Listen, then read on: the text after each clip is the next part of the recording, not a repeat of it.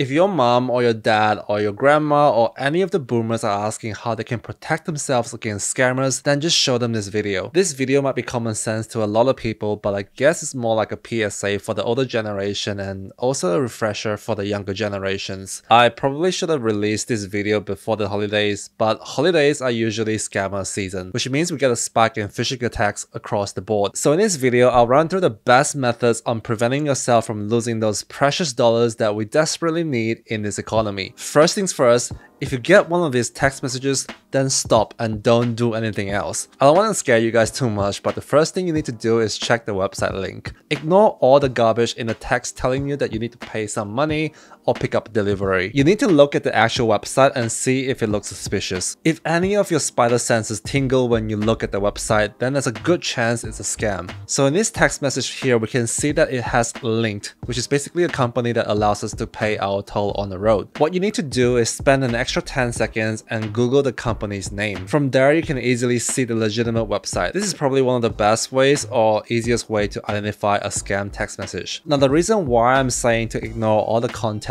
of the message is because of one thing: urgency.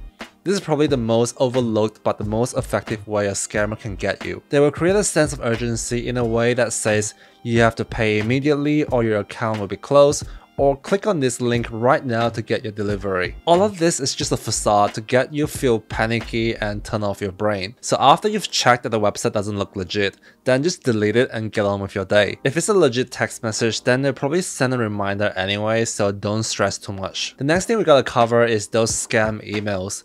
Now the same logic applies here. You'll probably see a very catchy and urgent subject for the email, and then that will make you want to click on it. Just so you guys know, it's fine if you click on the email in your mailbox to open it, but make sure not to click on anything else inside. Right away, just glance at how they're addressing you in the email. If they just say like hi or hello customer, then you know straight away that's a red flag. Also, while you're checking this, look for spelling mistakes because a lot of these scammers are illiterate, so they're super easy to spot. Now usually that's enough to just go ahead and delete the email, and I would advise that you do. What you have to realize is if an email is legitimate, then there's a good chance that they will send a follow-up email anyway, so don't worry about deleting an email thinking that it's gone forever. Alright, so if you want to look for more red flags to confirm the legitimacy, then look at the sender's email. There's a very high chance that it'll look like rubbish with a bunch of jumbled up letters and numbers. This is so they can create multiple accounts to spam to a lot of people. These are pretty easy to spot as well and are usually the final red flag for me to delete the email. The next thing to do for the scam emails is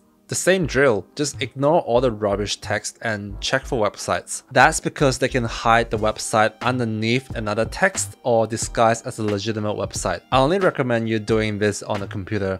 If you do it on your phone, then you might accidentally click on the website and that's gonna be bad. So when you're on the computer, you can either hover on the hyperlink and it will show you what the website is underneath the text, or just copy the link and paste it onto a notepad. What I usually do is go on virustotal.com and drop the website there and do a scan. So what VirusTotal does is it will look at the other virus scan databases to see if they get any positive hits. Recently, I've encountered an increase in a new way that these scammers are trying out, and that's QR codes. Okay, not really a new way, but that's just what I've been seeing in my mailboxes. Basically, QR code scams are when they would send a QR code as an image, so it bypasses the initial scans from Microsoft. Never scan these QR codes unless you're expecting them. What you can do is take a screenshot and save it into a folder, and then upload that screenshot into a QR code decoder website and it'll reveal the website. Then do the same thing and throw it into VirusTotal and scan it. The last thing to mention is this type of emails.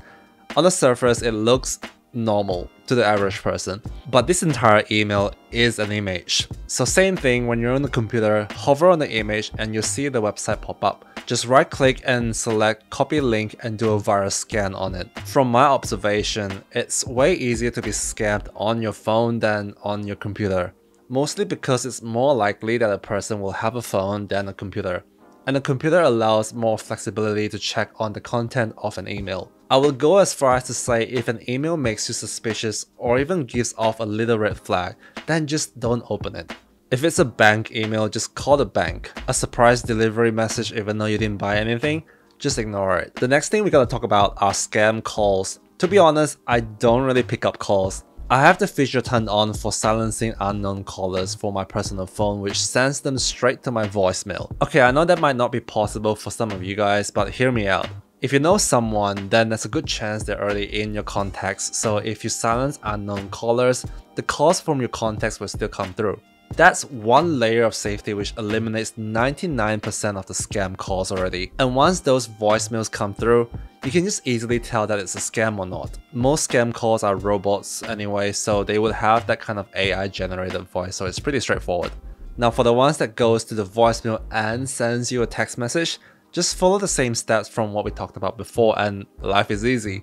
Now I know for a fact that healthcare workers might not be able to avoid calls because they might need to receive calls from their patients. Then there's not much you can do besides being extra vigilant on what the caller is telling you. Okay, so everything we have talked about is being reactive. Let's talk about how we can be proactive in protecting ourselves. The main goal of these scammers is to either get your money or hack into your accounts to get your money. The best way to counter this is to put as many roadblocks in between this process as possible. The first thing we need to do is to have two-factor authentication. Now that might sound complicated to you, but it's actually very simple. You might have even experienced it when you're trying to log into a website and they send you a code to your phone. This essentially is what a two-factor authentication is.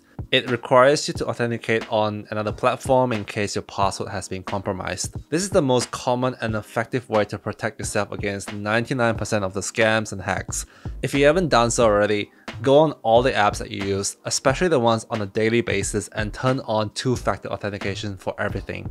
Majority of the apps can be turned on in the settings page and if you have phone number or email registered. Occasionally, they might require an authenticator app that is independent to your phone number or email. I personally use Microsoft Authenticator app and in my opinion, I think it's safer too. That's because the code changes every 30 seconds, so you only have 30 seconds to enter in the code or else it expires. This is actually perfect against scammers as they'll never be able to get the code, and even if they do, it'll only be useful for 30 seconds and it's gone. I've known a couple of people that had their social accounts hacked simply because they didn't have this turned on. And I've personally experienced an attempt on one of my social accounts, so I highly recommend that you turn on two-factor authentications wherever you can. Okay, so that was quite a lot of information. Hope you guys were able to digest it. Scams are definitely growing in terms of complexity, especially with AI, deepfakes, voice cloning, scary stuff. Hey, you finished the video. Hope you enjoyed it. Since you made it this far, let's spend an extra 5 seconds to hit like and subscribe on the channel to show your support. It really goes a long way and it really helps. And if you didn't like the video, leave a comment down below to say why. Thanks for watching.